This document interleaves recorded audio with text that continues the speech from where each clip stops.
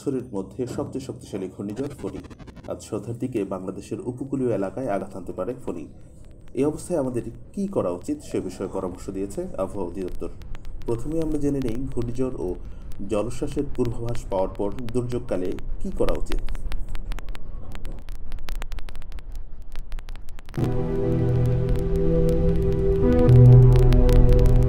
আপনার ঘরগুলোর অবস্থা পরীক্ষা নিরীক্ষা করুন। ঘরকে আরও মজবুত করার জন্য প্রয়োজনীয় ব্যবস্থা নিন, যেমন মাটিতে খুঁটি পুঁতে দড়ি দিয়ে ঘরের বিভিন্ন অংশ বেঁধে ফেলুন।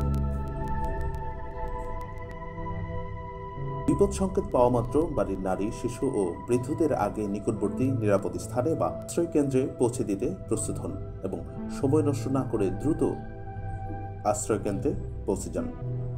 বাড়ি ছেড়ে যাওয়ার সময় অবশ্যই আগুন নিভিয়ে যাবেন। আপনার অতি প্রয়োজনীয় দ্রব্য সামগ্রী যেমন ডাল, চাল, দেয়াশলাই, শুকনো কাঠ, পানি পলিথিন ব্যাগে ভরে গর্তে রেখে ঢাকনা দিয়ে পুঁতে রাখুন। আপনার গরু, ছাগল ও গৃহপালিত প্রাণীদের নিকটস্থ উঁচু বাঁধে অথবা উঁচু স্থানে রাখুন।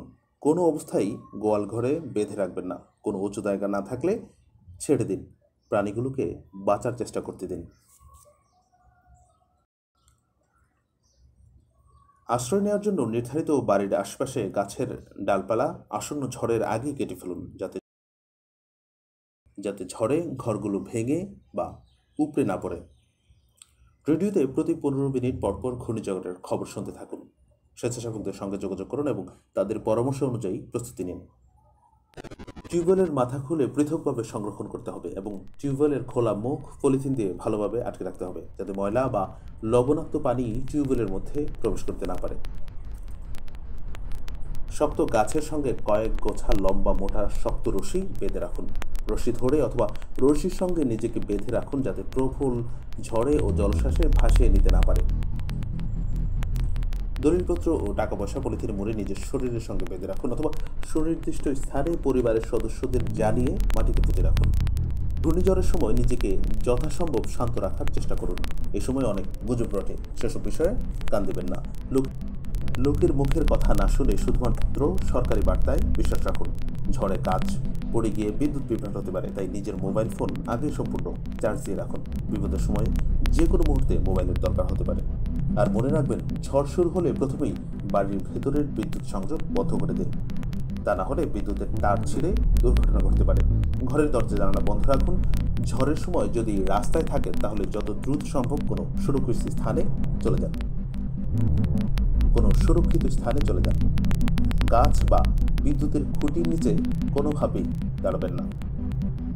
ঘূর্ণিঝড়ের প্রস্তুতি হিসেবে খাদ্যের প্রস্তুতি জরুরি। বাড়িতে বিভিন্ন রকম শুকনো খাবার যেমন চিড়া, মুড়ি, বিস্কুট ইত্যাদি সংরক্ষণ করুন। নোংরা পানি কিভাবে ফিটকিরি ও ফিল্টার দ্বারা খাবার ও ব্যবহারের উপযোগী করা যায় সে বিষয়ে পরিবারের সদস্যদের প্রশিক্ষণ দিন। এবার আমরা জেনে নেব দুর্যোগ পরবর্তী করণীয় সম্পর্কে। রাস্তাঘাটের উপর উপড়ে পড়া গাছপালা সরিয়ে ফেলুন, যাতে সহজে সাহায্যকারী দল আসতে পারে এবং দ্রুত যোগাযোগ সম্ভব হয়। আশ্রয় কেন্দ্র থেকে মানুষকে বাড়ি ফিরতে সাহায্য করুন এবং নিজের ভিটা বা গ্রামে অন্যদের মাথা গোজার ঠাঁই করে দেন। আর অতি দ্রুত উদ্ধার দল দিয়ে খাল, নদী, পুকুর ও সমুদ্রের ভাষা বা বনাঞ্চলে বা কাদার মধ্যে আটকে পড়া লোকদের উদ্ধার করুন। ঝড়ে ক্ষতি হয়েছে এমন কোনো বাড়িতে ঝড়ের সময় আশ্রয় নেবেন না। ছিঁড়ে পড়ে থাকা বিদ্যুতের তারে হাত দিন। ঘূর্ণিঝড় ও জলোচ্ছ্বাসে ক্ষতিগ্রস্ত জনসাধারণ যাতে শুধু এনজিও বা সরকারি সাহায্যের অপেক্ষায় বসে না থাকে, নিজে যেন অন্যকে সাহায্য করে সে বিষয়ে সচেষ্ট হতে হবে।